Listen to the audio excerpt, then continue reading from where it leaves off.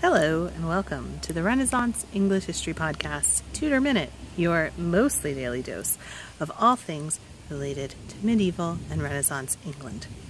So today I'm going to talk for a minute about the dissolution of the monasteries. And I say that with a laugh because the idea of talking for a minute about the dissolution of the monasteries is really quite humorous because you really need years and years and years and years to talk about the dissolution of the monasteries. But this way, if you're ever at a trivia night and somebody says, hey, do you know about the dissolution of the monasteries? You can say, why, yes, I do, because I saw it in a Tudor Minute. And I'm sure we'll talk more about it as time goes on. But so the basic idea of what the dissolution of the monasteries was, Henry VIII, when he wanted to get divorced from Catherine of Aragon, what Thomas Cromwell, his attorney who was helping him figure out a way to get away from the Pope, who hadn't granted his divorce yet. Cromwell's kind of workaround that he said at the time was that Henry actually was the head of the Church of England. The Pope didn't have jurisdiction in the Church of England. It was actually Henry as the king who was the head of the Church of England. They passed a law called the Act of Supremacy. So that meant that Henry didn't actually have to wait until the Pope granted him an annulment with his marriage to Catherine before he could just go ahead and marry Anne Boleyn. And that is actually why a lot of Catholics never saw the divorce, they never accepted the divorce from Catherine of Aragon because the Pope never granted it. But what Cromwell said was, hey, the Pope doesn't have jurisdiction here. The Pope is in Rome. Why is he trying to say stuff about what the English monarch can do? It's the Church in England. The king is the head of the Church in England. So Parliament passed the Act of Supremacy. And that's what allowed Henry to go ahead and marry Anne in England. As part of that, Cromwell saw this great way to kind of ingratiate himself with Henry. And he realized that the church was the biggest landowner in England. At the time, over about 15,000 people, were actually 1 in 50 men were in a religious house of some sort. So it was a huge part of life for people. And the monasteries provided hospitality, and by that it also included like care for the sick, hospitals, as well as places for pilgrims to stay, places for people to stay, education. So it wasn't just this idea of monks being lazy in their monasteries and getting fat off of the land. Monks and nuns were actually doing a fair amount of good work, and I say that as a Protestant. But part of why there is that kind of stereotype is because of the dissolution. So what Cromwell did was, there's a plane. What Cromwell did was send people, men all around to, it's a train.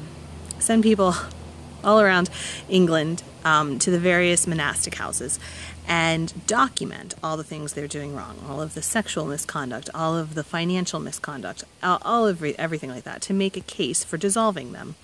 And over 900 monasteries and convents were basically taken back into royal hands, were dissolved. Some of the monks and nuns were given pensions.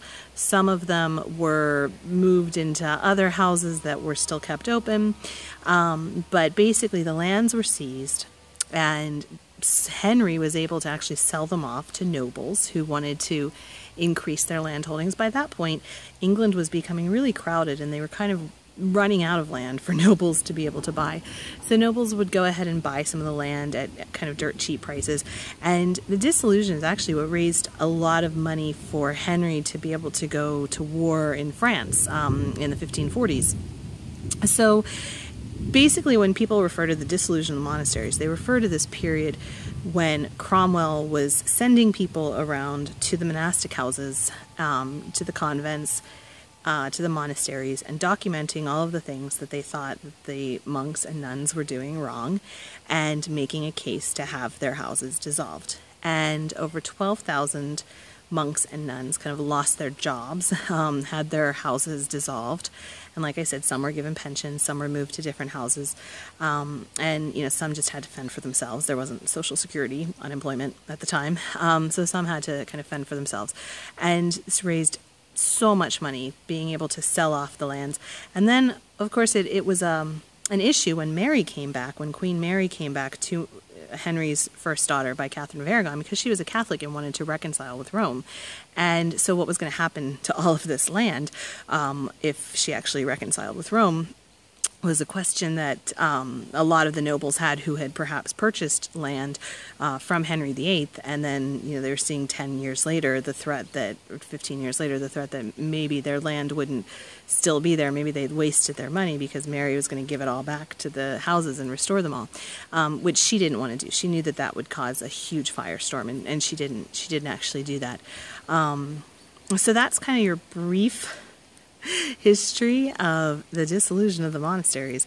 And we'll talk more about this. I'm sure I'm going to do more episodes about the dissolution of the monasteries. It's a really interesting subject of the way that Cromwell was able to go to these places and make these cases for the impropriety and the bad behavior of the monks and nuns, and in so many ways that is actually stuck with us today, the view of the naughty nun and the naughty monk getting fat, like I said, off of the work of others, and that really comes to us from Cromwell.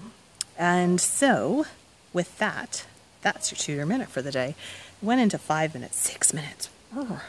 To learn more about the Renaissance English History Podcast, you can go to http://englandcast.com. That's ENGLANDCAST.com, or facebook.com/englandcast. You can also subscribe to the Renaissance English History Podcast on iTunes or Stitcher or your podcast aggregator of choice.